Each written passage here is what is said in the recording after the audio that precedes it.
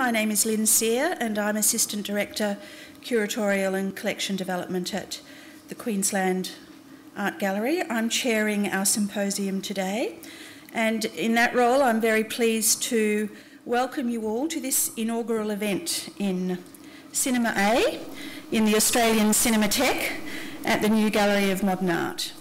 Everything that's happening in this room today is happening for the first time. And we're pretty confident that it's all going to go smoothly. But we ask you all to cross your fingers for us. Thank you so much for being here on this momentous day for the gallery. I think that's the word the chairman used at the media preview this morning, but I already had it in my notes. We hope you're all as excited about what you've seen and heard so far as we are to be presenting our new two-site art museum to you. I'm just going to start by making a few comments on the symposium and its topic and let you know how it's going to run in terms of the structure. This is obviously a very busy day for us, but we wanted to take a couple of hours, some time within it, to reflect on the issues that have been crucial to the development of this massive project and to ask others to reflect with us and to discuss with us. In particular, as will be obvious from the topic of the symposium, we want to talk about audiences for contemporary art, to discuss our experiences and to hear the perspectives of others. The title of the symposium, Remarking on the Ordinary, the Audience and Contemporary Art, takes as its starting point the famous definition by Raymond Williams, which is probably worth quoting in part. Culture is ordinary, that is the first fact. Every human society has its own shape, its own purposes, its own meanings. Every human society expresses these in institutions and in arts and learning. The making of a society is the finding of common meanings and directions, and its growth is an active debate and amendment under the pressures of experience, contact, discovery. The questions we ask about culture are questions about deep personal meanings. Culture is ordinary in every society and in every mind. So obviously our use of this term, ordinary, isn't implying anything dull, uninteresting or prosaic. We're seeking to explore what it is that audiences, and particularly, I suppose, general audiences, connect to when they engage with contemporary art. And we've asked our speakers to respond to this proposition through their own professional experiences. We're going to begin with a keynote address, followed by 4 short presentations by other speakers who'll be responding to the topic, and then we hope to have time for a general discussion. Our first speaker, our keynote speaker, really doesn't need any introduction, but I'm going to do it anyway because I don't know how many more times I'll get to introduce him as my director. Doug Hall, AM, was appointed director of the Queensland Art Gallery in 1987. Prior to this, he had been director of 2 regional galleries in Victoria. You've all been reading this in the paper a lot lately, I know. He has served on a range of state and federal cultural organisations, including chairman of the Visual Arts Craft Board of the Australia Council and a member of the Australia Council, and until recently a member of the Australia International Cultural Council. He is a member of the Council of Australian Art Museum Directors, a member of the Advisory Council Australasia Centre of the Asia Society, and council member of the Queensland Art Gallery Foundation. He has recently been appointed a member of the Executive Committee of the Australia-Thailand Institute.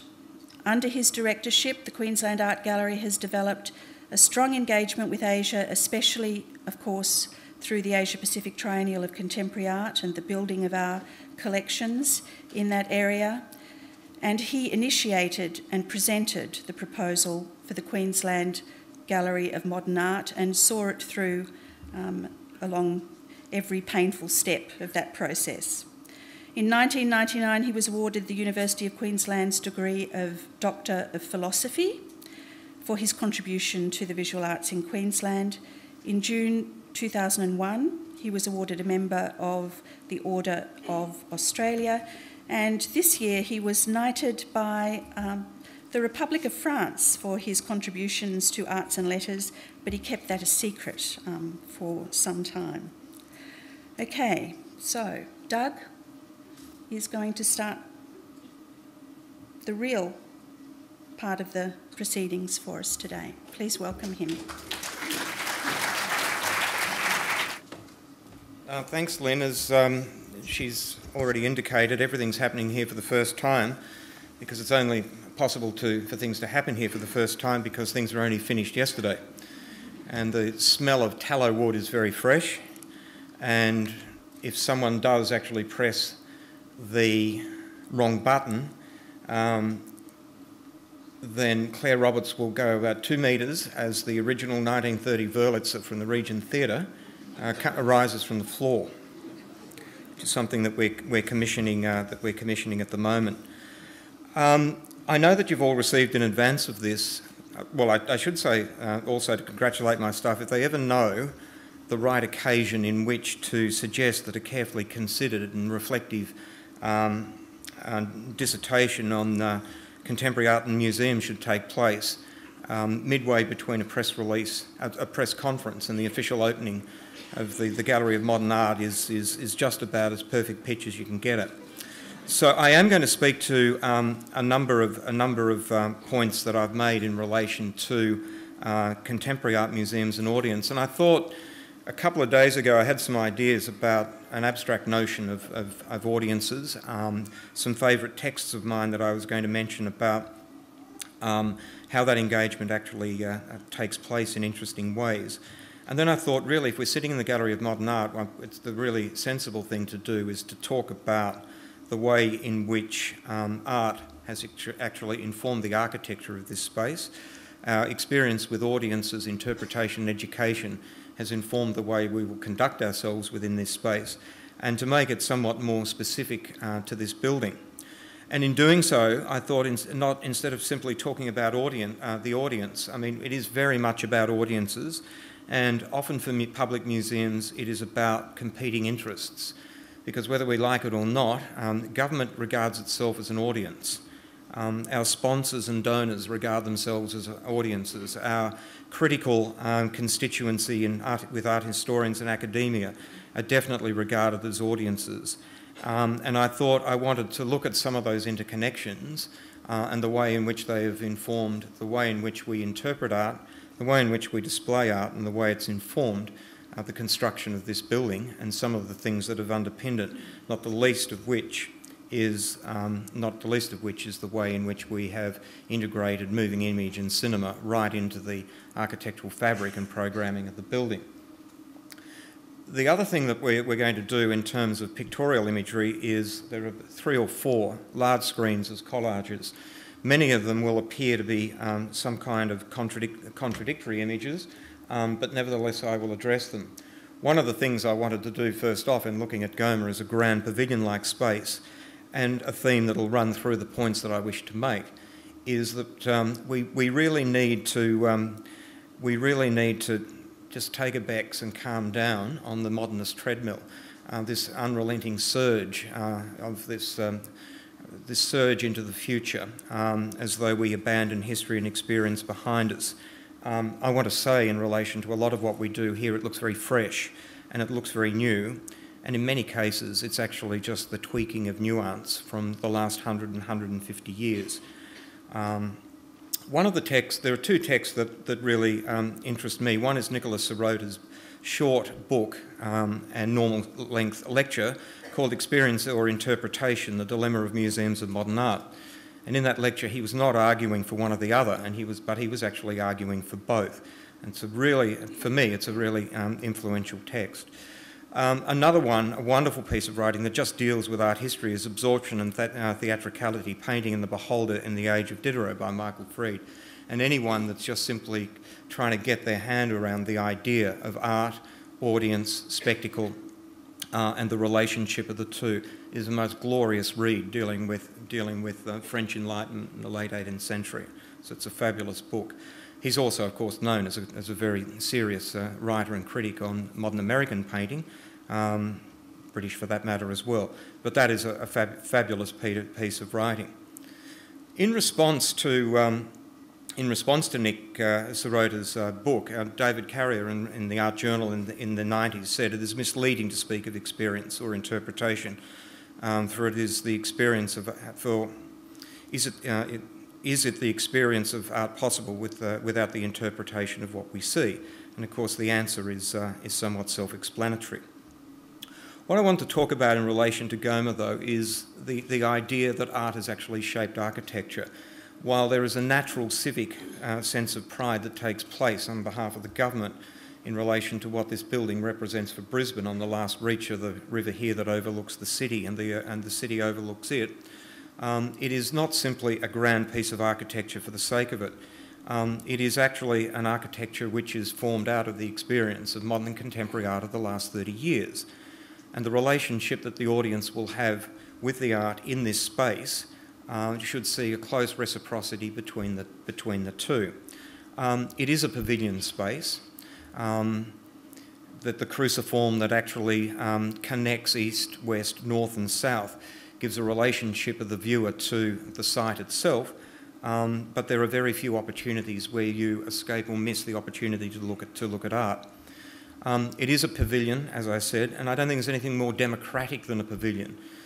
When you look at it either closely as you walk from the gallery itself or you take the long view, it cannot be confused as a commercial building. It's self-evidently not a residential building. It looks like a public building. It's a building that seems to defy, I guess through the use of materials and the scale, the materials of weight. It floats and it is very light.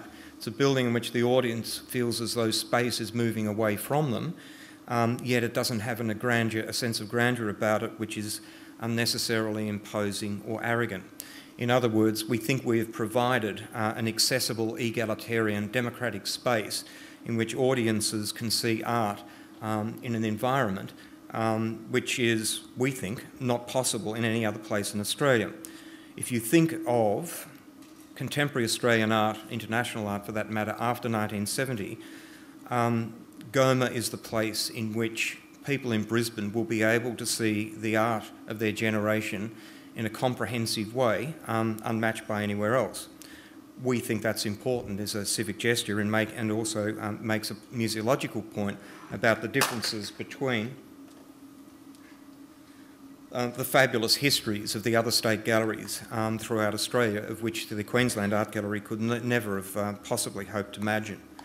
The idea of a pavilion, as I said, is not new. If you think of the Crystal Palace exhibition of 1851, the exhibition building in Melbourne of 1888, and all the great international and intercolonial exhibitions, not only were they grand civic and cultural moments, but they also said something about the value of cultural diplomacy, about who we are, how we wish others to see it, and how we represent culture. So in that context, GOMA, I guess at this moment in terms of the government's mind's eye, represents many of those moments of history. And the kind of people we attract doesn't appear to have changed very much when it comes to those particular great moments. The other thing, and the other disturbing thing about audiences and access to their own culture, is that the volume of works that we have been acquiring for the last 20 or 30 years, and there have been many, and I think art museums in Australia no longer discreetly acquire. They have in the last decade or so begun to ingest, and in the case of some art forms, forcibly fed. This has really significant consequences for art education. It has consequences for access. It has consequences, I think, for artists' reputations as well. That the volume of works that we acquire, if we do so with discrimination and the belief of their value to modern and contemporary Australian life, and the astonishingly good works that have been acquired and entered collections, you look at them by number, you look at the inevitable static nature of buildings themselves. There are significant works of art in Australian public collections which will never be seen in the artist's lifetime. And that is a crazy situation, and we wanted to create a building which enabled us to program the art of our own generation in a way which was relevant, which was discursive and which was expansive. That also brings up, of course, the other dilemma of how and why we collect in particular areas. I think it's, from my point of view, I'm still somewhat old-fashioned in this regard. I believe in the really critical judgments that need to be made to make distinguished curatorship and outstanding collections. I actually believe that the idea of contextualisation can become, and perhaps always will be, an endless and incomplete exercise that is self-perpetuating in its capacity for incompleteness. And the point about that is made more clearly when you look at the historical notion of encyclopedic collections and the necessity for either, or a more considered view that we might need to take of encyclopedic and contextualisation. And I think it was Thomas Krenz who posed the question, in an age of mobility, why be encyclopedic? It also adds the supplementary question, I guess, is it ever possible to be completely encyclopedic, and are chronologies able to be achieved within the context of what we might understand by that? The answer is probably no. But as I said, in an age of mobility, contextualisation and encyclopedic are really significant issues which I think need to be debated by art museums. I think another good example of the repetition of the canon in relation to the way in which art museums have shared their views throughout much of the 20th century, and certainly since critical counts of modernism after the Second World War have given expression to it. I hasten to add, while I may appear critical here, it's about art which I actually like, but I'm not sure that the musicological canon is the one that we would all wish to follow. It brings up, and I won't labour the point of Me Too curatorship, the extent to which stories are repeatedly told, for example, up and down the east coast of Australia, with only subtle changes often taking place. And I'm reminded recently, being in America, that the American Art Museum experience is a good example of the unrelenting need to present a complete and supposedly agreed canon of American art, particularly after the Second World War, as though sameness and comparable achievement is some kind of unquestioned pinnacle. Now, I'm not the one to question that pinnacle because I happen to like it, but it is possible to travel for 3 weeks and a dozen museums in America and enter galleries marked American art post-World War II and find the same thing everywhere. Now, I know Tom Sokolovsky's here. He might be able to tell me the detours that do exist from the major highways, but it's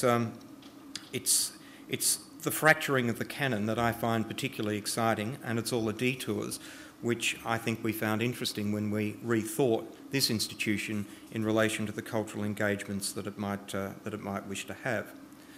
What came out of that, generally in Australia, I think in the last 20 or 30 years, has obviously been the experience with Indigenous culture, which I don't need to talk about here, other than to say that it is probably the longest continuing art movement in the history of Australian art.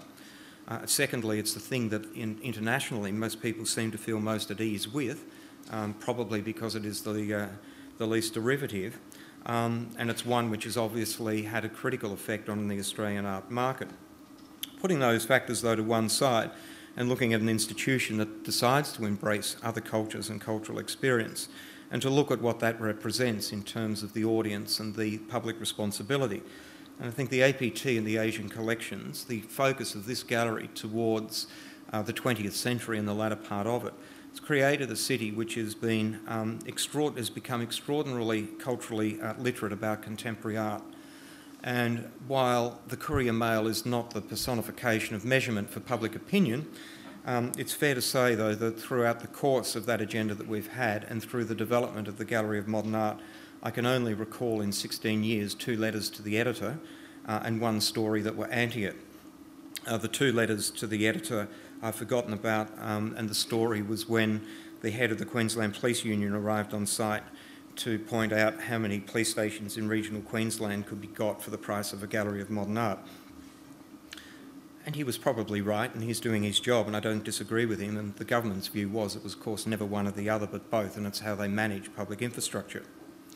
We wanted to do the same with audiences, in relation to audiences and visual literacy, with the cinema and moving image.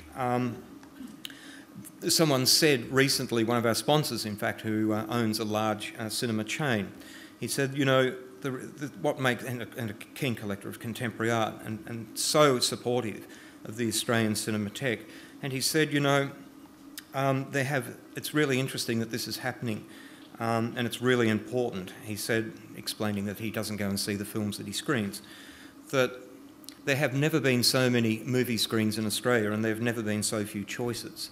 And that was encapsulated a very simple, for me, it encapsulated the very simple moment in which it showed the role that the cinema might serve in creating a cinema literate city, or a more cinema literate city, in relation to the capacity of what both cinemas and the New Media Gallery might be able to achieve.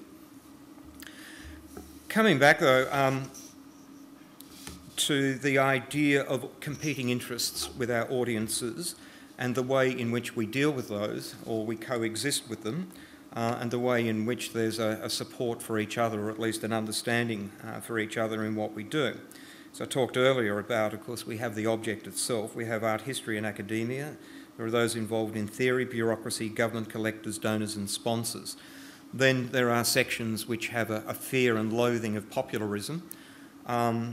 That doesn't include 2/3 of the people that I've just mentioned. Generally less so now, but that was pretty bad in the 1980s. And a week or two ago, I was reading in the New York Book Review some things on the Getty. And if we think about the notion of popularism, if we think about objects which are regarded as high art, if we think about the context of which they're shown and the public that come to see them, then there are some interesting points here that I think are relevant to think about. Martin Filler wrote in the context of the Getty, this is the new Getty, but elevating the villa vastly improved the museum's west-facing sea views. If suspension of disbelief is need to convince oneself that beyond lies the Mediterranean rather than the Pacific, it's the easiest and most satisfying stretch of the imagination one is asked to make in this strange, seductive and undeniably entrancing environment. The guiltiest pleasure in the modern museum world. It's a faithful reproduction of nothing that ever existed. And I think that's the kind of experience that many museums face at the moment, which is the notion of taking works of art which happen in the studio of artists through the most intense moments of personal and creative introspection, putting them into public spaces, putting them next to other objects in which we try to create meanings, but for which none were ever originally intended. And that's I think a really critical point in highlighting the crisis of what curatorship often has to deal with. And of course, when you're dealing with contemporary art, as GOMA will do and the staff here do, and we are making assessments now, we do not have the benefit of hindsight and considered reflection to be able to retweak and readjust. And I think sharing those experiences with our public and receiving kind of informed and critical response from those that are involved in the same field is one of the most rewarding parts of contemporary curatorship. But it also brings up the point, I guess, of the fact that politicians, funding agencies, except enlightened figures like the Australia Council, do like to measure things substantially by bums on seats, numbers through the door, and we know that phenomenon fairly well. And there is another point that is made in relation to the Getty Villa, and I quote again, large numbers of people who do not ordinarily visit museums like the Getty a great deal, just as its founder knew they would. There is one of those peculiar social secrets at work here. On the whole, the critics, quote unquote, subscribe to the romantic view of man's possibilities, but the public, quote unquote, does not. In that way, the Getty stands above the Pacific Coast Highway as one of those odd monuments, a palpable contract between the very rich and the people who distrust them least. And I thought that was a fabulous quote for any museum director that deals with the public and then deals with the expectations of sponsors and others. But it also brings into play, and I guess in terms of audience and interpretation, the Getty phenomenon, which is provenance and context count for so much. As soon as Alan Bond went to jail, or they paid $57.3 million for irises, a particularly impressive but not overly important Van Gogh, the public headed towards it as they walked past other significant works of art to experience something which was happening in their own mind's eye that I can't particularly explain at this moment. The problem for art museums is also that when we're looking at critical reaction and responses to what we do, there is often the singular view that seeks to speak for everyone, and I think everyone working in an art museum knows that that is just simply not possible. That we don't have an audience and that there is no fixed story and context or manner of approach in terms of display and interpretation that holds true. Modernism would probably, I guess, those that argue for the reductive and minimalist display would argue that the neutral hang, as it were, is some kind of inert space. But in fact, it's, you know, the minimalist hang, the white cube and what have you, I would argue is in fact a very declarative space in what it represents, and in fact is just another manifestation of the notion of art as spectacle. And I don't deny that museums and designers have used art as have used spaces within art museums to present art in ways which have engaged them in supposedly non-traditional ways. Although you would see that spaces earlier on were highly animated in salon and academy spaces with multiple hangings, and there were particular reasons behind that. To be hung on the line was a critical judgment about the status of the work and the particular artist. To be anywhere else was an assessment of a work of diminished quality or lesser quality. So the idea of art as spectacle is not new, and the idea of the animated object or the object being animated in different ways is not particularly new either. If we think, for example, we can look on the right-hand side there of the No. 5 show, Street and Roberts, Condra and McCubbin's exhibition in Melbourne in the Buxton Galleries in Swanston Street in 1889. That was a highly animated space born out of the aesthetic movement of London with an interest in Japan and what have you. The artists wanted to use that space and animate that space to amplify the point that they had through the small 9x5 pictures. It was art as spectacle, and it was art that was animated and was done so for very specific reasons and was conceived by the artists themselves. In fact, you could say in terms of a conceptual exhibition in Australia by Australian artists, it was probably the first one that ever took place. Those that seek, I guess, the neutral hang and invoke modernism, I would also argue have got it wrong as well. I mean, if we actually think about spaces which animate the object for particular purposes, you can think of the Rothko Room at the Tate. There's the Stations of the Cross at in the Iron Paid building, the east wing of the National Gallery of Art in Washington. You can walk on a Carl Andre. Fluxus is very performative and integrated with its audience, and Joseph Kossuth produces work which is where the object itself actually becomes the explanation. We should also think, you said there was a clock here. Tell me when to stop. Okay. Again, invoking modernism's agenda, people should also remember that Alfred Barr, after 30 years as director of MoMA, grouped objects to flesh out art historical and cultural relationships. Many today, and his diagram does look somewhat daggy, his view of 20th century art and some of its sources, and was sometimes the subject of ridicule, if not contempt. but he was also the one that first introduced the expanded label itself to recognise that if art museums are about the acquisition of knowledge, they have a public and moral obligation to share that. And that's very much, as I see, the role of public galleries. I briefly just now touch on the phenomenon of temporary exhibitions. Of course, they're the things of the last 30 years in Australia which have really shaped so much of audience development. Whether I think it's a good or bad thing is largely irrelevant now because it's happened. The collections are no longer heroes, but the collections are absolutely critical to what we do and will remain so. And inevitably, I guess there will be some cyclical shift which will enable us to have a different relationship with our collections and our public. Suffice to say that the nature of programming itself has shaped the nature of our relationship with our audiences, and I'll come to talk about artists, art history and scholarship in a minute, but also art museums themselves. And for those of you that have been in the gallery, the Queensland Art Gallery itself, Gallery 4, which is where the Pacific collections are at the moment behind the Watermall, is a large temporary exhibitions gallery space. Part of the brief of the architect for that gallery was to recognise all those years ago, when it opened in 1982, that temporary exhibitions were a phenomenon and were not going to go away, and that the architecture of that building had to reflect what was to be new museological practice. This building itself takes that into account as well, that programming will, for the time being, obviously drive what this institution is about. So the temporary exhibitions and our audiences is a particular and unique relationship, and it's here to stay.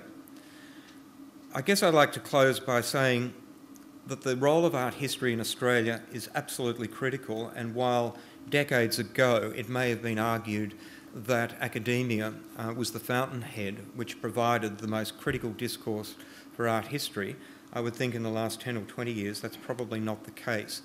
With the kind of crazy corporatisation of universities, the intensity of programming in public galleries, the relationships that have now been formed between public galleries and academia itself, and the public publications that support those exhibitions, I think you would have to agree that in the public mind's eye that it is public galleries in Australia that shape art history.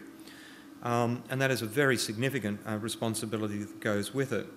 I've made a note here just to look at some of the exhibitions that have happened recently just to amplify the point. I know Sebastian Smee with the exhibition Goddess at the Art Gallery in New South Wales described it as the most intelligent exhibition of the year, and I would agree with him. Other exhibitions that have happened there include Buddha. The gallery here is not anti-blockbuster at all, and we formed a relationship with the Bibliothèque Nationale all those years ago to do Toulouse-Lautrec, and later on with Art Exhibitions Australia to do exhibitions with Renoir and Matisse. The Australian National Gallery in Canberra has now produced a catalogue raisonné of Preston's prints, and the list could go on. It's not to say that we miss out ever on moments of opportunism. We've shown Princess Di's wedding dress in the Queensland Art Gallery, pre my time, as you could imagine. I want to show her Mercedes, actually, in the Gallery of Modern Art. It's probably not going to happen. So I think the responsibilities that we have with our audiences are no longer simply an engagement of cultural leisure, but in fact an engagement of real, serious scholarship that goes with the exhibitions and the programming that we develop. So I just wanted to, as I said, take the opportunity to touch on those issues that affect us as a museum that go beyond the person that simply walks in the door, and to recognise that nothing is mutually exclusive from anything else, and managing it can be quite fun. Thank you.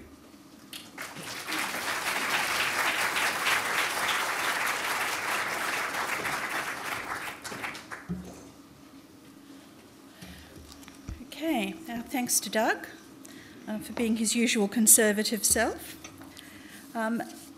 We'll move straight into our responses, and our first respondent is a new friend for the gallery, someone that we first met last year on our first curatorial trip associated with the Asia Pacific Triennial to Hawaii. I don't know why we hadn't thought of going there before, because it's certainly a very nice place to do curatorial research.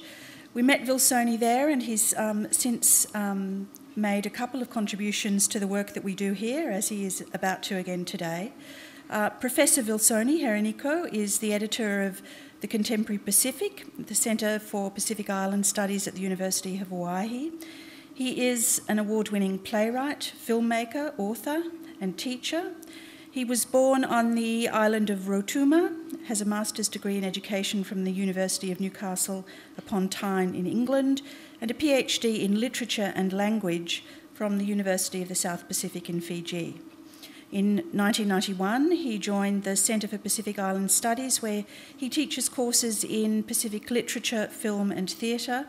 He has written a dozen plays, several books, numerous articles, edited many anthologies, as well as written and directed a documentary, a short film, and an acclaimed debut feature film, The Land Has Eyes. His plays and films have been performed or exhibited in Korea, Singapore, Vietnam, Germany, Canada, Australia, the Netherlands, France, and Great Britain. His feature film, The Land Has Eyes, had its world premiere at the Sundance Film Festival in 2004 and was also invited to screen at the Museum of Modern Art in New York, as well as the National Museum of the American Indian in Washington, D.C. Vilsoni has written a superb text for us in our APT catalogue on Pacific performance, so please welcome him to the podium. Awesome.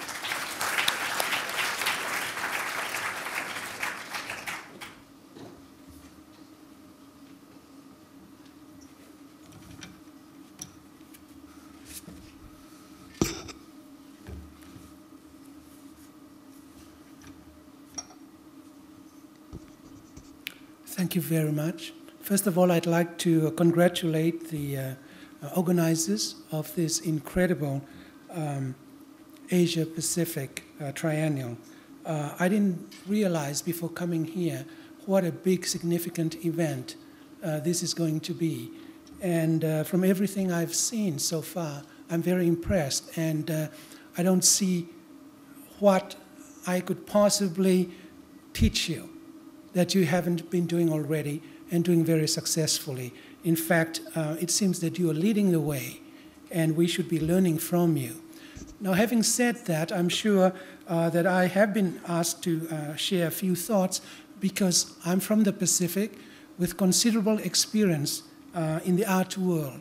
And so, given the limited time I have, what I would like to do is to throw out some ideas in response to the issues that Doug has laid out, and also some of the questions that Lynn has also mentioned at the beginning of introduction. The question of audience is a fascinating one for me, and when I think about it and its relationship with art,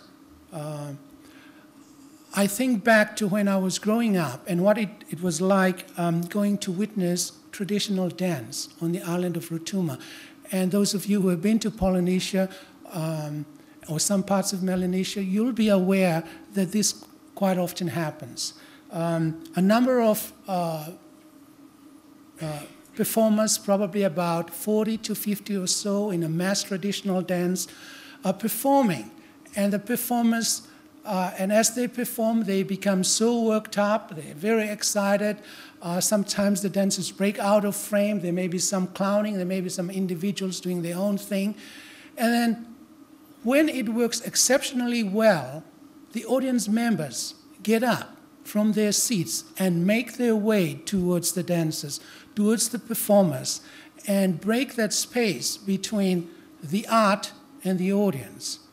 And quite often, it's interactive. Sometimes they take off what they are wearing and throw them around, you know, the dancers. They have been known to put things in people's mouths, spray perfume, talcum powder, whatever, right? But to me, this merging of audience and art is incredible. And that's when you know that the performance or the art is working and it is at its best. And it is the audience that gives the art its validation, its credibility. Because if it's not working, they will be there in the audience. They will not get up. They will not interact. Those of us who have been to kabuki performances also experience this calling, to the performers, right? And so this relationship is fascinating to me, and sometimes I wonder how modern museums and galleries can perhaps learn from that.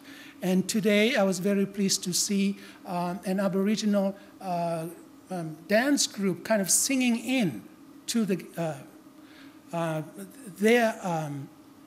contribution to the exhibition. This happened just before lunch today, and I know not too many people saw that, but I thought that was a wonderful example of how you can bring in the different art forms so that they interact and they work together. And in fact, it enhances the art objects because they have been sung to, because the right protocol has been followed. And I would definitely encourage that sort of thing with museums, because I think that enhances the mana, at least for people from the Pacific, of the objects that are being displayed.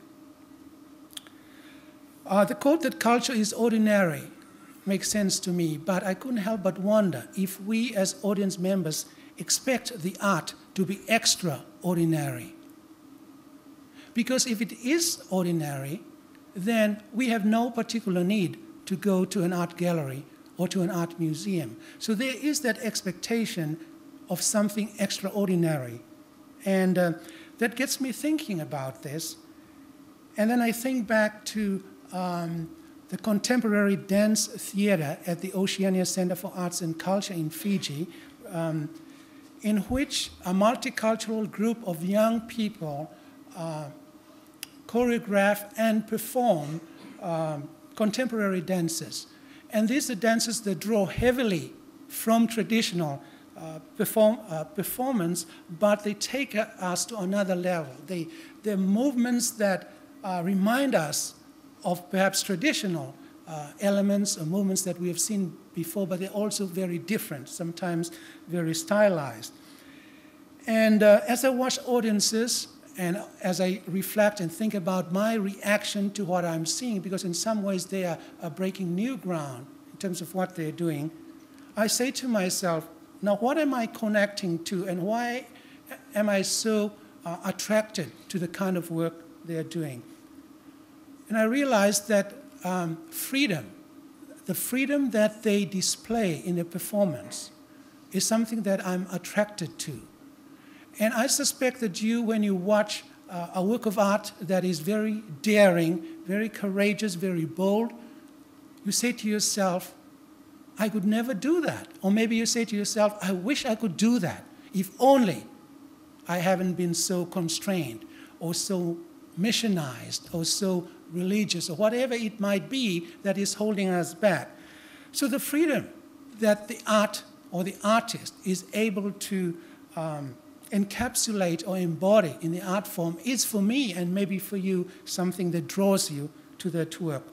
Also, the exuberance of the dances of the Oceania Center for Arts and Culture really excites me. I feel a vitality, a dynamism that I don't quite often see in some performances. And I wonder if, when you go to see some of the artwork that is being displayed over here, Masami's work, for example, those incredible colors, the combination of various elements seem to excite me, right? And the senses, so the freedom and the exuberance is, for me, what I'm connecting to in the art. And I wonder whether that is also the case with you. I would also like to congratulate the Pacific Islanders whose work have been chosen to be displayed in this exhibition. I must say that when I look at the selection, what you have is the creme de la creme of the Pacific. Those are not ordinary works of art. They are our best. And I certainly thank your curators. You have done an incredible job, because if I were in your shoes, I would have chosen the same artists, the same work. And I don't know how you managed to do that, but you've certainly succeeded. the work of Joan Pooley, right? As you come in, you see to the left the cover of the catalog. He's an incredible artist, and I cannot say that his art is very accessible to the masses of Pacific Islanders. And I cannot say that all of us Pacific Islanders, when we see his art, we say we understand everything that is there. But there is a freedom. There is an exuberance that connects us to that work. And we don't need to understand everything, right? But we know that what we are watching is something extraordinary. The work of Sima Urale, the filmmaker, if you get the chance, I would definitely encourage you to see her work. She's featured here, and I'm very pleased that you have her work here. She's creating for us a film language that we have never seen on screen before. If you watch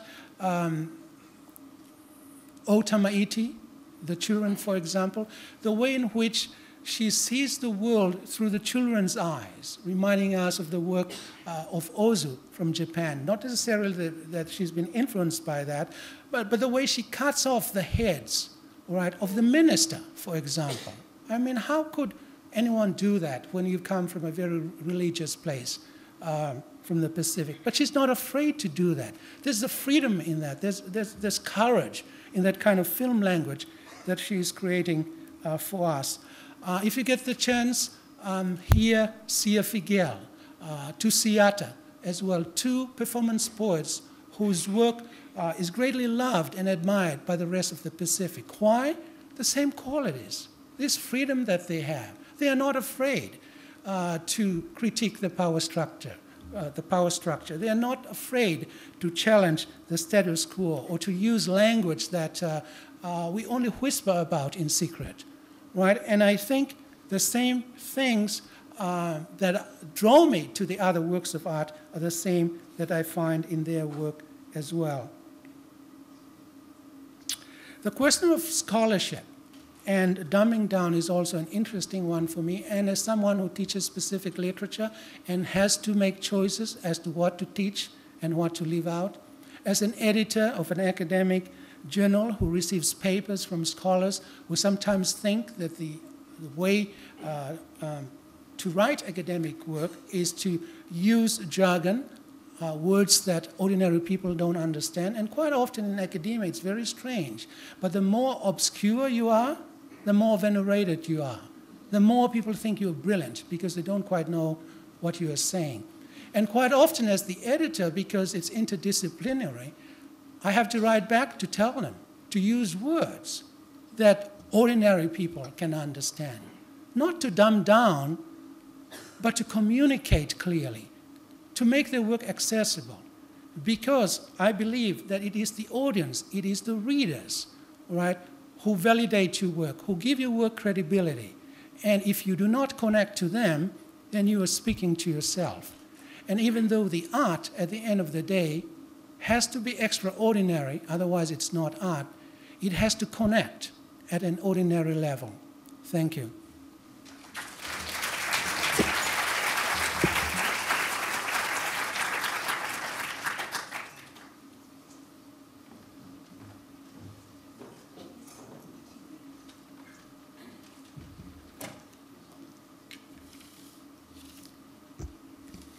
Thank you, Vilsoni. Our next speaker is Roger McDonald, who has flown overnight from Tokyo to be here with us today, arriving not too long ago, and we're very grateful for the special effort that he's made to be here. Roger was born in Tokyo in 1971, was educated in the UK, studying international politics, mysticism and religious experience and the history and theory of art. He's a founding member of the Arts Initiative Tokyo, a non-profit curatorial collective, in 2002, and a curator for the Singapore Biennale in 2006, the inaugural Singapore Biennale. So please welcome Roger.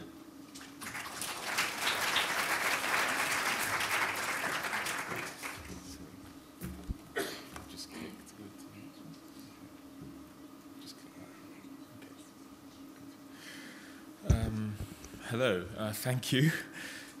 Yeah, I'm sort of starting to get a bit hazy, but things are fine, in order. I'm going to read from a prepared paper, so do forgive me. It's really wonderful to be here in Brisbane to see the Asia Pacific Triennale, an exhibition I have, of course, been very familiar with for many years, but never had the opportunity to visit. Furthermore, it is wonderful to be here as a respondent in the opening symposium, but more importantly, as a member of the audience and not an organizer. And I say this having just completed an 18-month involvement as a member of the curatorial team for the first Singapore Biennale, which closed November 12 under the directorship of Fumio Nanjo.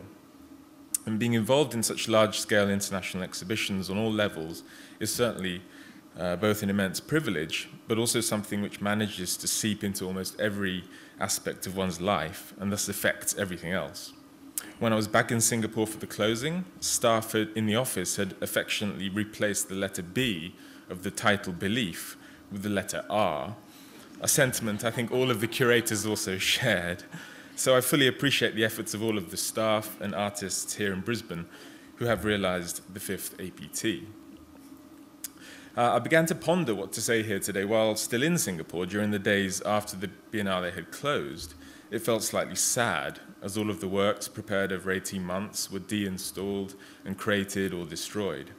The Biennale office seemed somehow drained and lean, and staff prepared to depart for other positions and jobs. It dawned on me that this is the reality of exhibitions, enormous undertakings which require huge financial, physical, and labor needs, and which necessarily come to an end. The Singapore Biennale in particular, I think, exuded this sense of melancholy with over 19 venues, including living religious sites and decommissioned buildings, all closing down after 2.5 months. Many of the sites were public spaces, including a Hindu and Buddhist temple, Catholic churches, a mosque, and a synagogue, as well as one public housing complex. In these sites, where people from different communities prayed or lived, I felt that certain relationships had begun to form between them and the various artworks and projects placed there. In the Kwam Hud temple, Buddhist temple, the Taiwanese artist Tsai Chao-wei had written sutras onto the leaves and stalks of a lotus plant with black ink, which had been placed in the entrance of the temple. After several days, some worshippers began to offer prayers and bow in front of this plant, a totally unexpected and wonderful response to this work in this particular place. Similarly, at the public housing apartments, the Danish art collective Learning Site initiated a mushroom growing farm inside the kindergarten, which was adopted by the children and local community living there as a farming experiment and source of fresh food. Mushroom soup was made weekly, and the harvested mushrooms distributed for free around the apartments. The end of the Biennale also meant the end of these kinds of relationships, and perhaps this was what I was feeling. As it happens, we have managed to negotiate for the mushroom farm, at least, to be continued by the local polytechnic as a learning platform. And so I began to think about the nature of exhibitions as learning sites, as vehicles for audiences to, in a sense, empower themselves. And I pondered the question posed by the symposium. What do audiences find in contemporary art to make them want to return for more? Perhaps I can briefly share my thoughts on these matters with you now, more as discussion points rather than well-tuned arguments. The first aspect I'd like to think about concerns the nature of the experience of audiences to large-scale contemporary art exhibitions. What kinds of experiences are they? And how much control do artists and curators actually have in forming them? One can, I think, discuss this in terms of the narratives or stories written by curators and artists to either lead visitors through an exhibition or provide some overall conceptual structure which frames one's experience. For Singapore, for example, we decided to title the exhibition Belief, a word which we felt could resonate broadly and provide a frame for visitors to at least start to engage with the artworks. I think exhibitions invariably employ such framing devices in the form of titles, captions, and catalogue texts, and that these are the official markers by which one can start to understand the show. But then there is the whole aspect of what remains unscripted or which slips out of the overall framework set by the organizers. I like to think that in these aspects, which generate some of the more interesting and lasting effects of any exhibition? What happens after someone reads a wall caption? Or what are the connections being made while someone is walking between two artworks? What stays in someone's mind after the exhibition experience, and how does it, in fact, sort of infect their everyday experiences? And one way to understand this may be by referring to the writings of Michel de Certeau, who spoke about strategies and tactics. De Certeau defines two kinds of behavior, the strategic and the tactical. He takes the terms out of their military context and injects them with new meaning. He describes institutions in general as strategic and everyday people who are non-producers as tactical. A strategy is an entity that is recognized as some kind of authority. It may be anything from an institution or a commercial outfit to an individual whose behavior coincides with the author's proposed definition of strategic.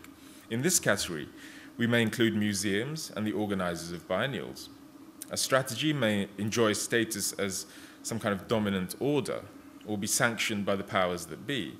It usually manifests itself physically in its sites of operations, sort of offices, headquarters, and in its products, laws, languages, rituals, commercial goods, inventions, discourses. It has use of dedicated resources and is expected to incur considerable overheads. Now, in contrast, de Certeau's tactical model describes individuals or groups which are fragmented in terms of space and maintain no specific site of operation, no headquarters, but who are instead capable of swiftly combining according to a current necessity. With no ownership of dedicated resources, a tactic manages to be lean compared to a strategy. It is essentially makeshift in nature and cannot rely on a proper economy. Instead, it might depend on a gift economy, on time. In other words, it waits for resources it does not own or did not make to go idle. And on loopholes, it will infiltrate but will not try to take over. I think that we can identify the tactical with audiences and the ways in which they create their own routes through the strategic plans of curators and museums. De Certeau refers to pedestrians walking through the city in this way, pointing out that they take shortcuts, cut across streets randomly, and generally misuse the proper channels of walking provided by city authorities. So I think that exhibitions on the scale of biennales and triennales in particular may be read in this way, as laying out strategic maps for audiences, which are very often used or perhaps more importantly, misused tactically. I think we all experience exhibitions in this way, combining the strategic information provided by the organizers with our own tactical instincts and interests. And often some of the most interesting learning or understanding comes from this unscripted zone. A second area I would like to ponder is thinking about when audiences learn about artworks. This relates to the activities of Arts Initiative Tokyo, AIT, a curatorial collective of which I'm a founding member. We began in 2001, after the first Yokohama Triennale of 2001, by initiating an independent contemporary art school, in short, evening classes, which offered various courses, including the first curatorial training program in Japan, a critical reading course, an audience course, and an artists course. Operating free of the bureaucratic strictures of academic frameworks, our school attracts around 130 people each year, taking all of the various courses, some 1 year long, others short 3-month courses. The majority of our students are working people from banking, advertising, or housewives, and the age range is usually wide, with an average age somewhere in the early 30s. One of our motivations for beginning this was our involvement on various levels in the Yokohama Triennale, and realizing that there was a large, eager audience for contemporary art in Tokyo. The Triennale in many ways energized this constituency through volunteer programs and guidance schemes. But once the exhibition ended, we felt that this integral audience wanted to continue interacting with contemporary art in some way, and that existing arts institutions, including the museums and art schools, were not providing this sense of community. MAD, as our school is called, was this something which we felt was lacking in Tokyo at that point in time, and which we felt strongly was needed. We had the knowledge and skills to provide this service and initiated it. So I return to my point I would be interested to ask whether the development and educating of contemporary art audiences occurs only during the period of an exhibition in the forms of the various outreach and public programs, or also in between exhibitions as a kind of low-temperature simmering of learning. My thinking recently is that exhibitions are actually testing grounds, laboratories of doubt and questioning, where audiences can test the learning they acquire in between exhibitions. Our approach at AIT has been somewhat in this direction, trying to provide a constant ambient level of learning through taught courses, talks or outings, which may then be tested in the exhibition experience. The ways in which learning is structured and framed in our cultures largely excludes this sense of ongoing learning, privileging education as a formal, intense experience prior to entering the labour pool. By initiating MAD, we realized that many working people with deep interests in art and culture want to continue learning and thus meet other like-minded people. The whole genre of evening classes, often derided by formal educational establishments, provides, in this sense, one of the most important and progressive channels for further learning. I'm increasingly also now of the opinion that the exhibition should not be privileged as the primary experience of art, but that it is rather one point on a broader spectrum of learning spaces. My curatorial interests are increasingly towards working on projects with artists or spaces that take this aspect seriously. One new initiative AIT have just recently begun is something called MAD Artists. We organize Tokyo's first systematic artist-in-residence program, partnering with various arts organizations from around the world and hosting artists and curators in Tokyo. We have also hosted 2 Australian curators, supported by AsiaLink. We do not put emphasis on the artist working towards an exhibition or display of work, but rather on forms of research.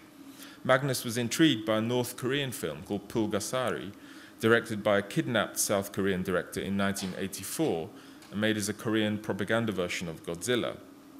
Over 3 classes, Magnus screened the film, contextualized his interest in this area, and led discussions about the film and the relationships between artistic practice and authority.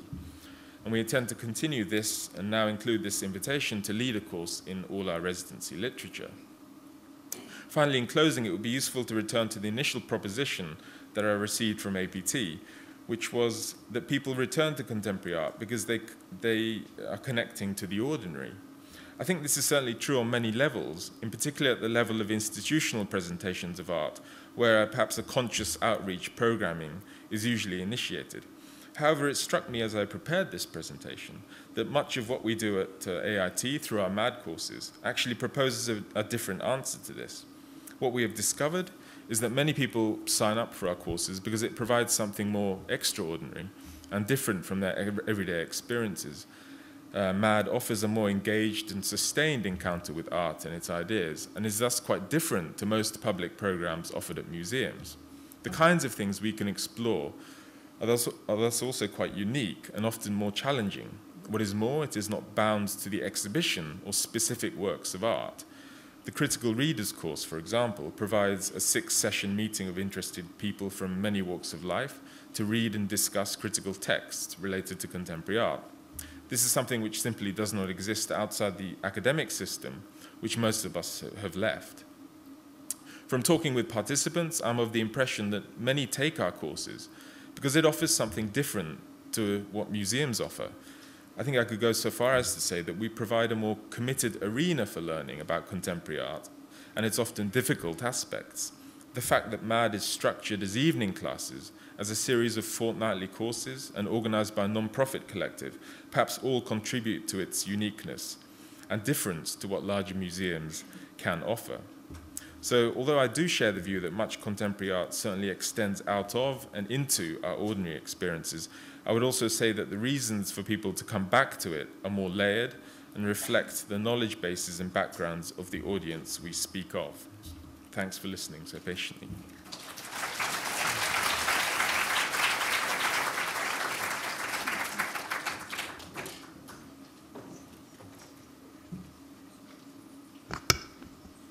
Thank you, Roger. Everything's working so far. Our next speaker, Claire Roberts, an old friend of the gallery. Claire is Senior Curator, Asian Decorative Arts and Design at the Powerhouse Museum in Sydney, and a research fellow in the Division of Pacific and Asian History at the Australian National University.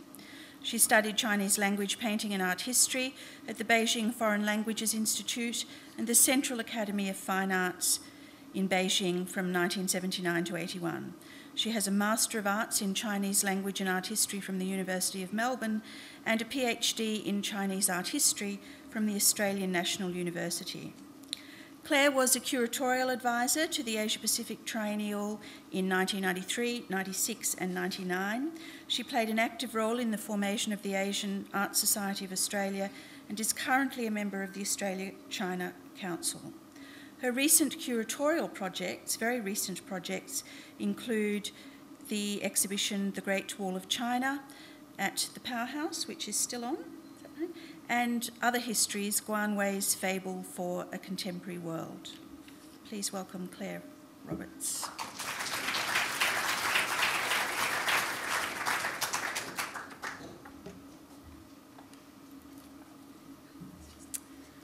Thank you very much, Lynn. It is a great pleasure to be back here again. As Lynn said, you know, I've had a long involvement with the gallery through the Asia Pacific Triennial, and I know many of the people in the audience have also. And so it gives me particular sort of sense of pleasure and satisfaction to be at APT5 and also to see the remarkable development of the Gallery of Modern Art. It really is a fantastic achievement for Doug Hall, the director, and for all of the staff. And it really does represent, you know, a sustained vision that we as interested and partly, you know, semi-involved people have observed over a very long period of time now. And I think, you know, they really have stayed the course and created something really unique and very special for Queensland, but also for Australia and the world. As Lynn's introduction sort of suggested, I've sort of moved across between museums and galleries, and I hope that I might have something to add, you know, today through my recent experiences, some reflections that might be of use.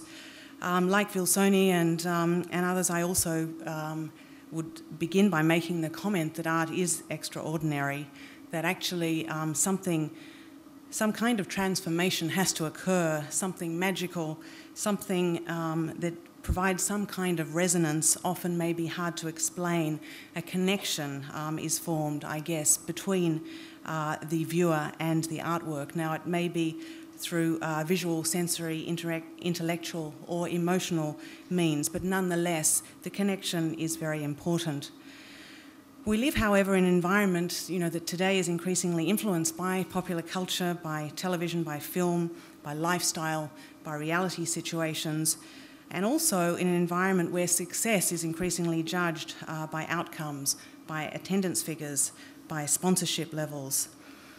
And so it's interesting, given that situation, to reflect on, you know, how we engage with our audiences, maintain a popular interest, but without abandoning our key commitment to scholarship in its various forms. I guess from my perspective anyway, I've seen quite an interesting cross-fertilisation that's been happening between museums and art galleries over the last decade or so. They've been very much influencing one another.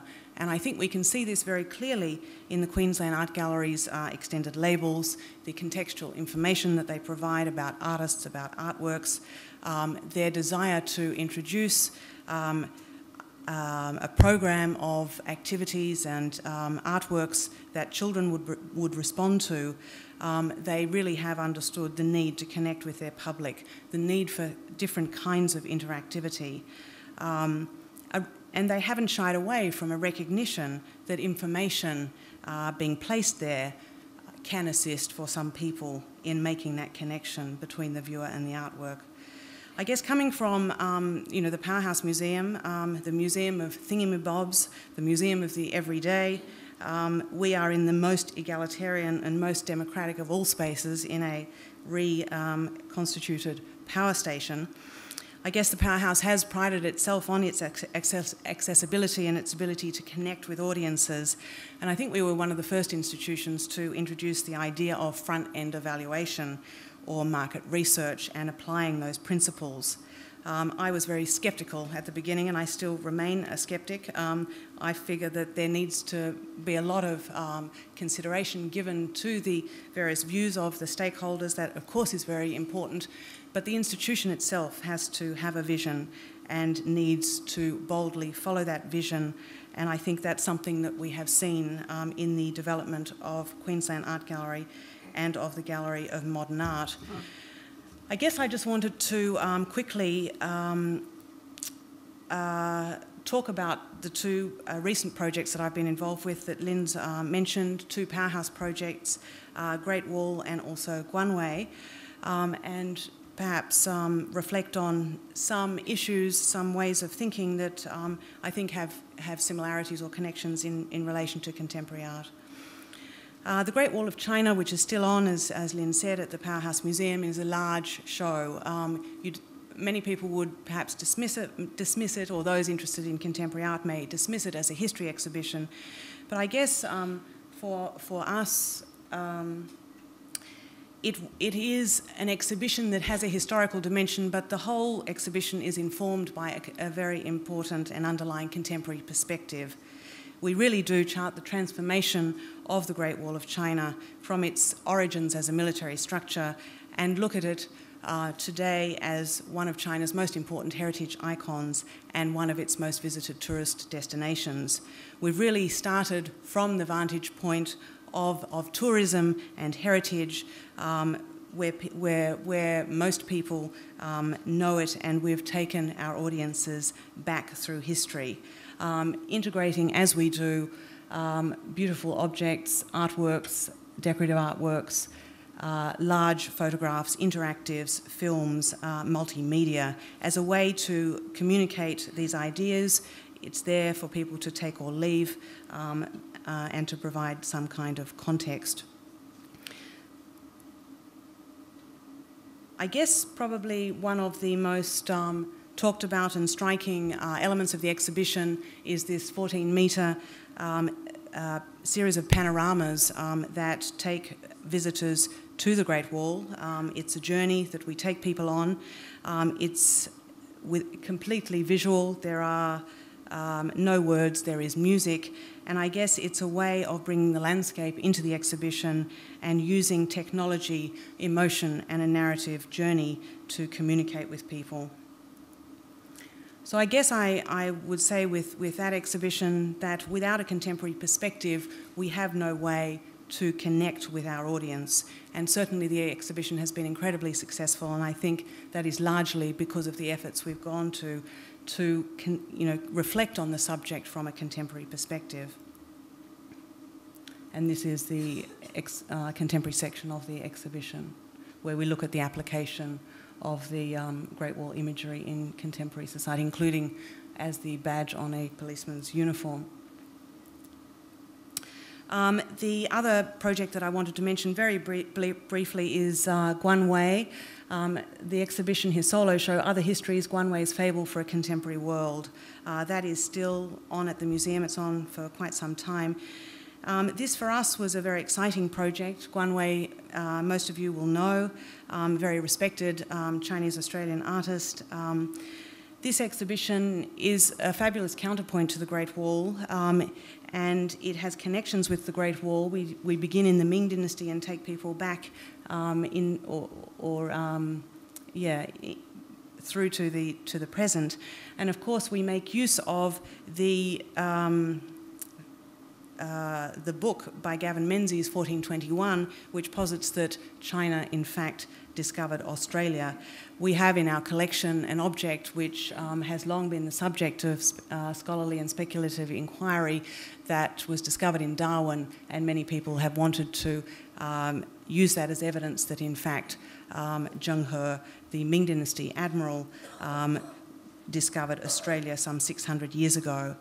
So here we have an exhibition where Guanwei and his team of artists painted a large series of murals, creating a fabulous tale that is informed by history, but certainly not based entirely on history. It's Guanwei's own tale of connection between China and Australia.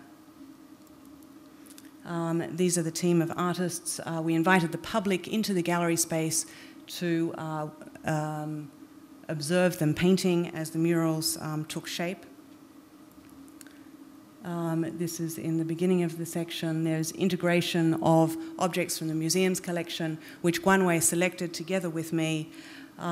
So it is a very playful exhibition where Guanwei reassigns meaning to objects from the museum's collection, and he employs them in his fantastic narrative.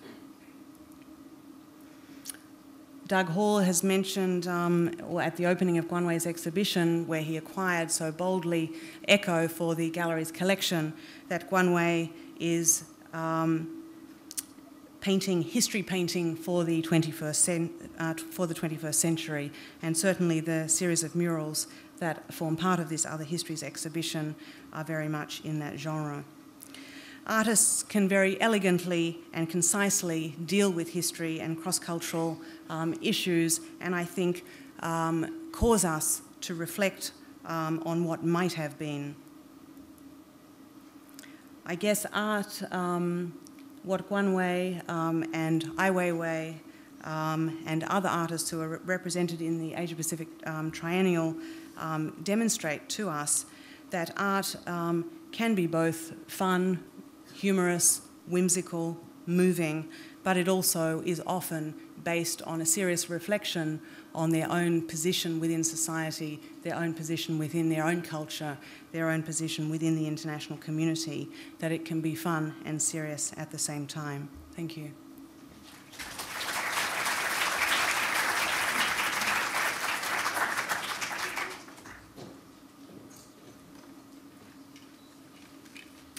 Thank you, Claire.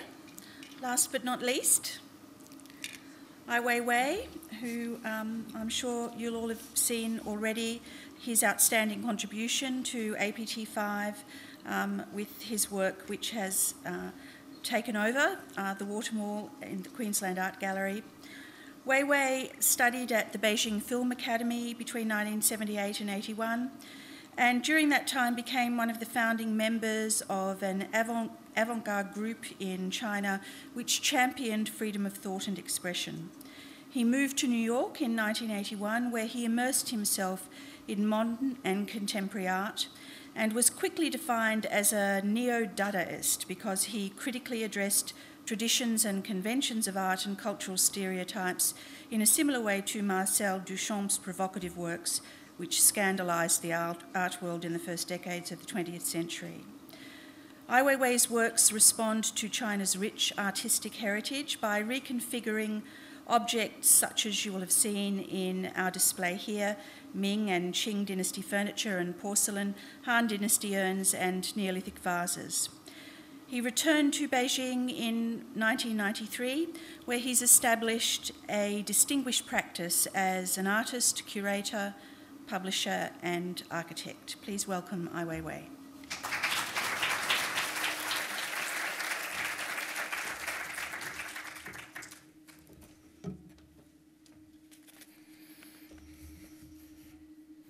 Hello. Often whenever I come up to a stage like this, my mind is just blank. I don't know what to say. Especially why after I listen to all those respect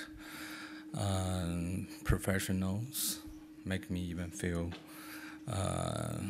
difficult to add anything. So I may just talk something about my experience in China, so which contemporary art in China till recent years, until like 2 years ago, still very much an underground movement. And we are about the first ones to make the publications and gallery space and curating shows, but all under kind of fashion to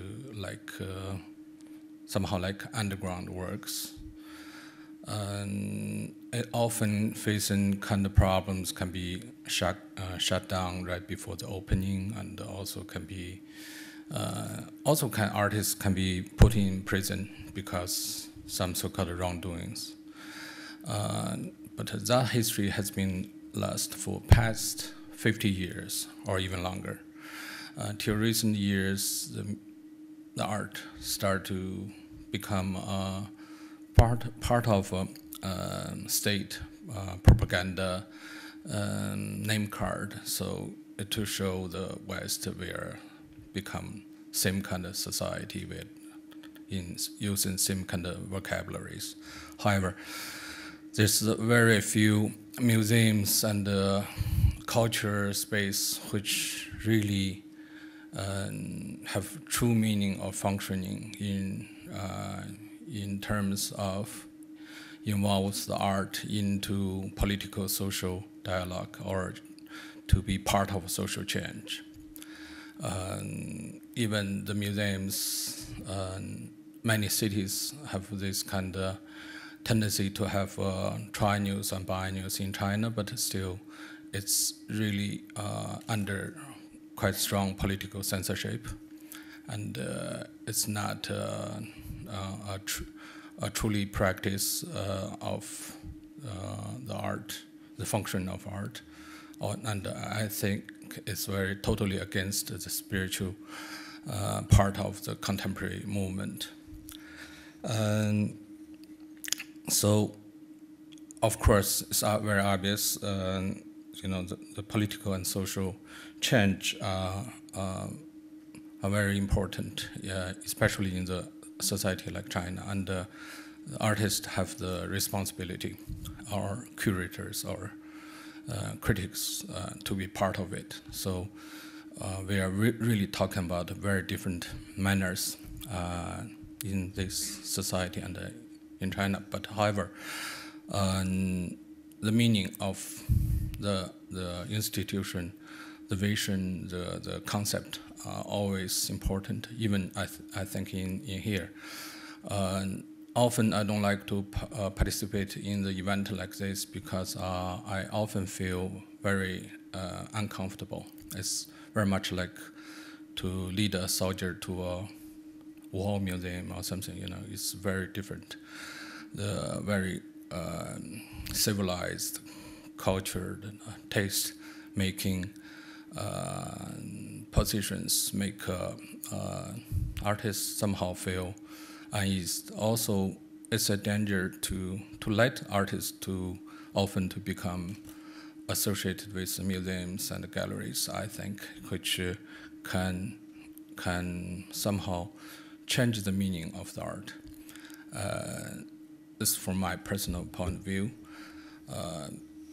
So it do often change the reason because through the so-called communication and to give some kind of explanation. Often, of course, I appreciate other people to do it. I really very admire of what this event or Triennials, biennials did. And I admire their great vision and the patience and all the details. But often for artists, it's quite difficult. For me, and anyhow, I think maybe we should have a kind of policy forbidding artists to go to museums or galleries, which maybe is necessary. It's not as a joke, but it's important. So that's well. I think I should save some time, and thank you very much. Any questions, comments, responses? This one there. Yep, up the back. I have a question for Ivan. I really love this comment that artists should go to that for visiting museums and galleries. And I wanted to know if there was a sort of a larger institutional critique attached to that you might expand on. In what sense when he says that a gallery transports an artist's work, what is Can you hear? Understand. No? I don't understand, sorry. Can we repeat the question with the mic, please? It's nerve-wracking to have your voice from all walls. I just wanted to ask whether he could expand a little on the suggestion that artists should preferably be banned from galleries and museums. I think artists, or a man called himself an artist, is very different kind of species. I think they must have some kind of problem in express themselves through verbal or normal communication. So they have to work on stones or work on flat paper. You know, they're really, you know, somehow, you know, it's very difficult to be judged with our normal standard behaviors. So it's quite embarrassing for me to sitting here, you know, to be look at it and to through this microphone to answer your question. And even I always have great patience and you know, try to behave like a civilized person. Such a big, but anyhow, you know, it's you know, it's always very continuous producing. And give you an example for myself.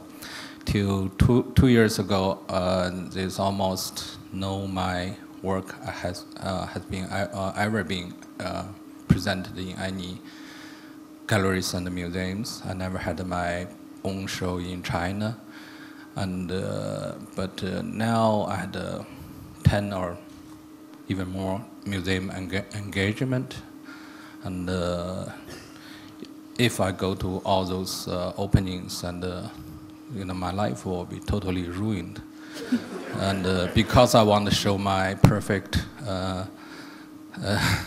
human sides, so maybe that can answer your question. Okay, anybody else? Yes, up here.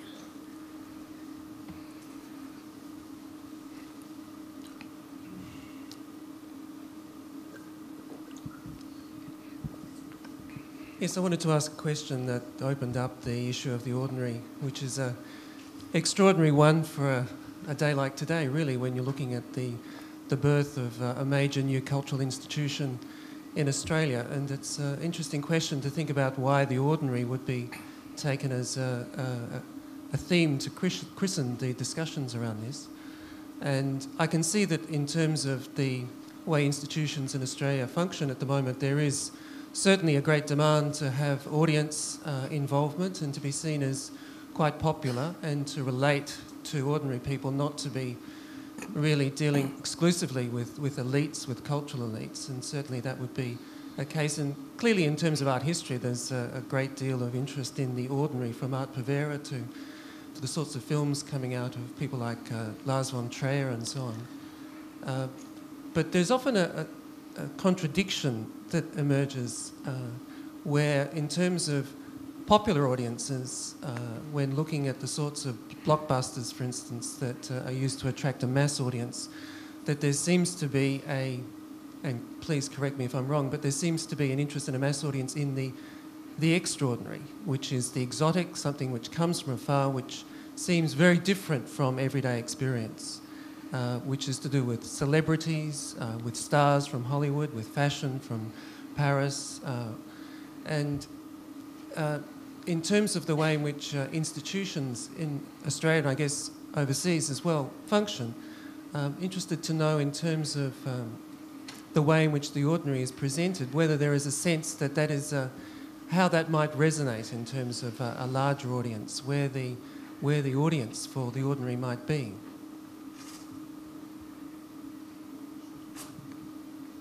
Are you directing your question at the panel generally or at somebody specifically?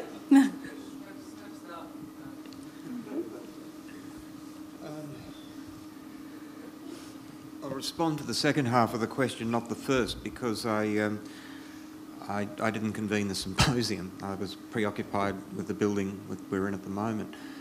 I guess I just simply say in relation to blockbusters and anticipating, you know, audience responses, is that I don't think we can presuppose that there's a singular level of understanding that we pitch that cultural experience at.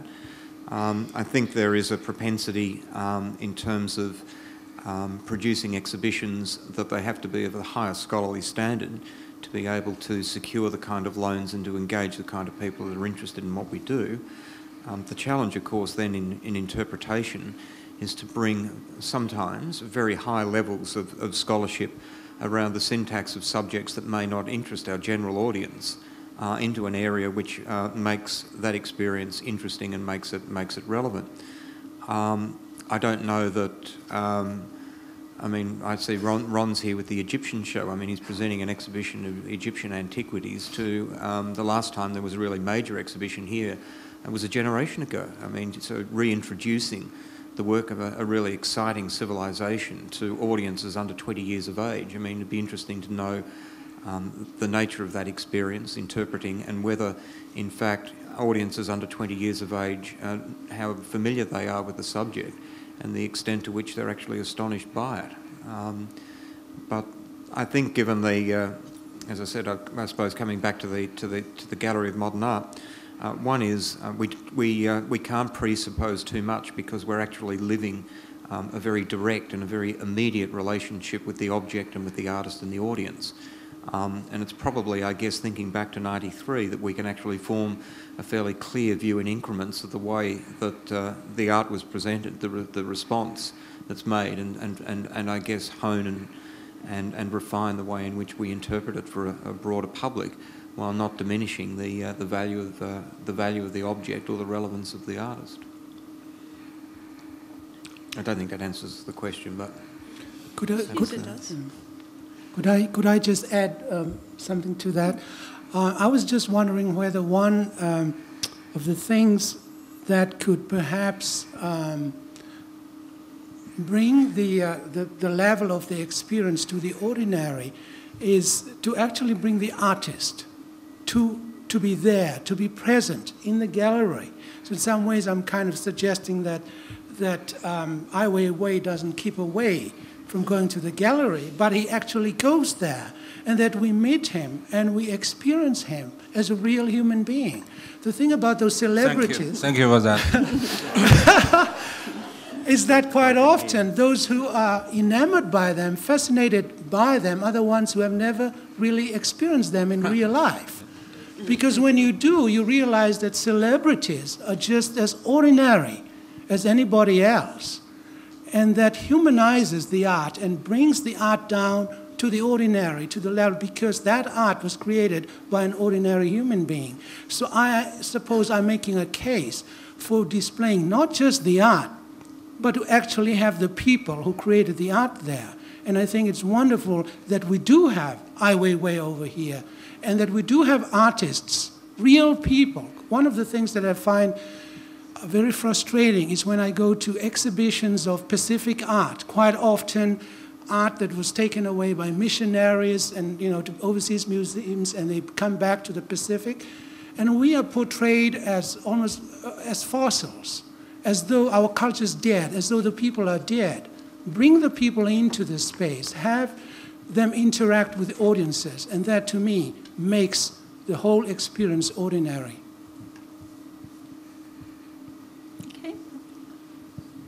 I have a question, but I just wanted to comment on that. According to that, it means you could never have spaghetti alla bolognese unless you go to Bologna. So I think, you know, we have to think of museums perhaps as palimpsests and not cordons sanitaires. Today, as most people know, it's AIDS Day. And I remember a young fellow, a student of mine, at one point talked about the fact that the only sex he knew, and I'm getting to an art point, but he knew was safe sex. And that he and his generation had eroticized safe sex. And when people of my age and others would talk about it, we'd say, oh, that can't be the same. There's this plastic in between you. And I began to think about that when I was listening to the panel, because I wonder how much of our museum experience has been plasticized. I mean, I have done in museum exhibitions just what Ms. Roberts did, and we all say it's marvelous, but just because we put up a huge photographic panorama, that doesn't mean it gives you the feeling of walking on the wall. I was thinking they should have covered the whole floor in ashlar blocks and made it on a 45-degree angle. Now we have to worry about people having heart attacks and all the lawyers come in. But that at least would have been a really good sense of what it's like to be on the wall, not a Kodak film or done on a maxi screen, etc. And I wonder if sometimes in the role of museums we're so concerned, as we must be, as being preservers of objects that are very fragile, that we do take them out of the realm in which they were originally born. And I'll give you one example, which maybe you'll comment on. At the Metropolitan Museum of Art, about 6 months ago, they did an exhibition of 18th century French fashion. And as most people know, fashion exhibitions tend to be the most troglodyte of all, anywhere in the world. The comments, the garments don't move, they're full of tissue paper, the mannequins don't have any heads most of the time. And there, Philippe de Montebello, who is often thought to be a very crusty old museum director, said to the curator, well, make those dresses come alive.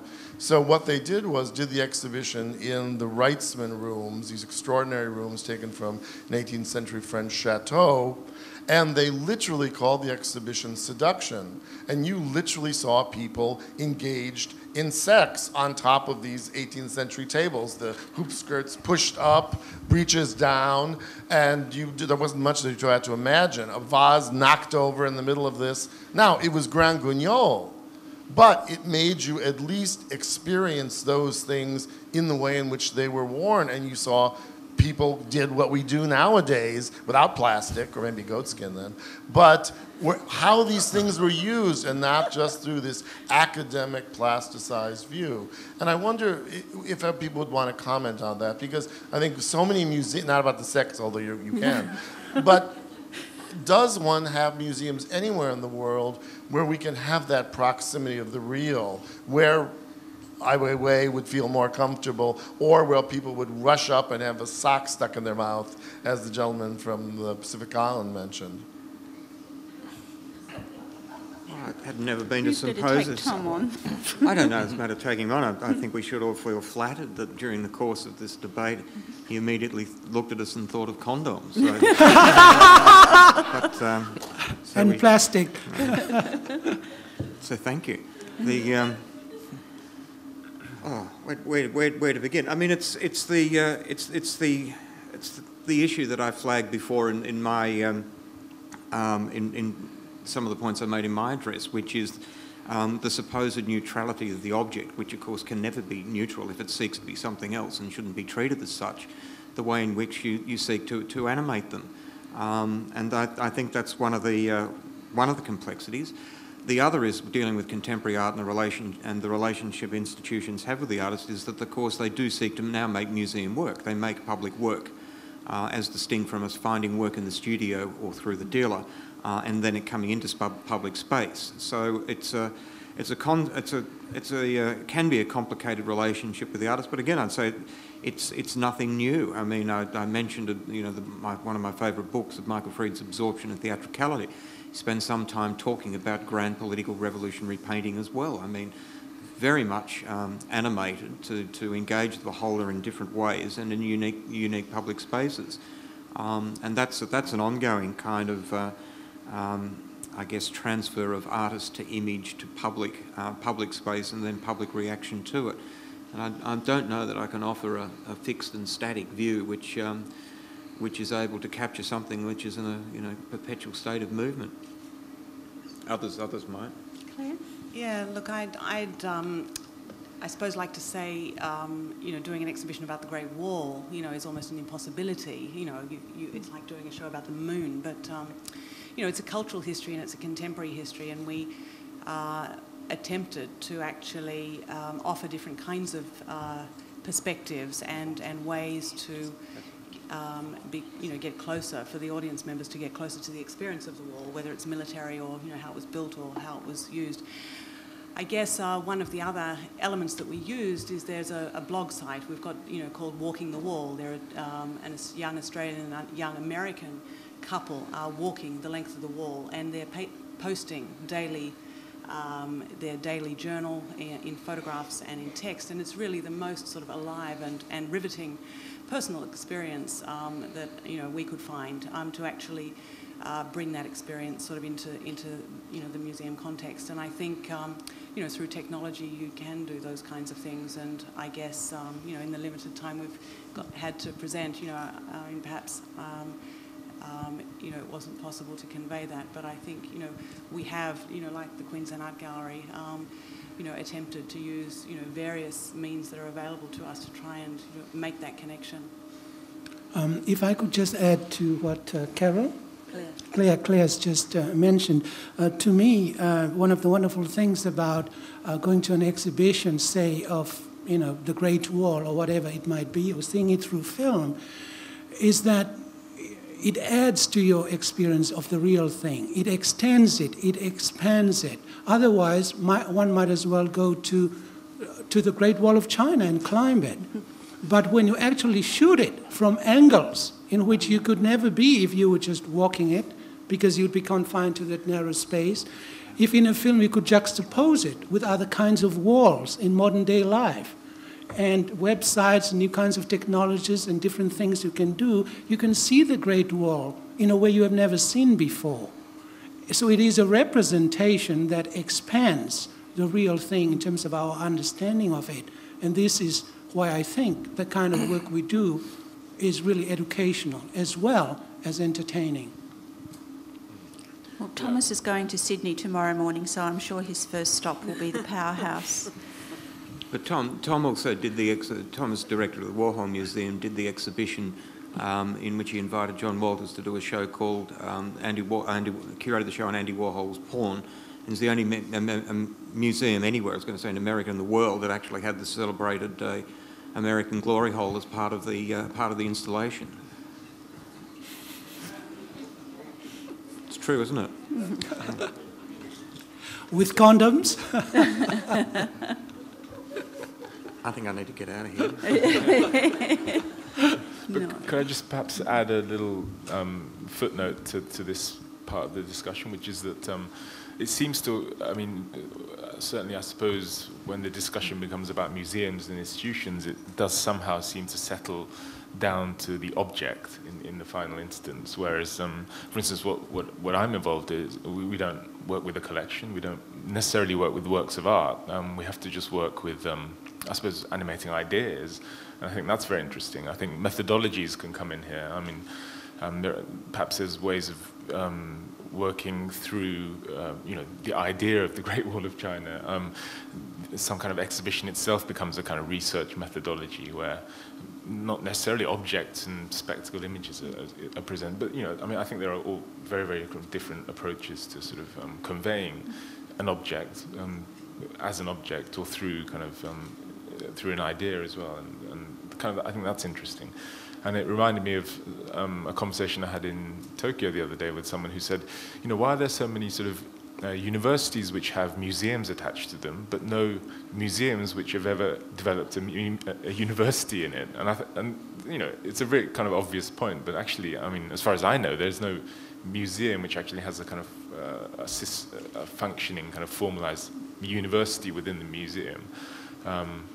Unless anyone knows of one. But I thought, why is that? It's an interesting kind of question.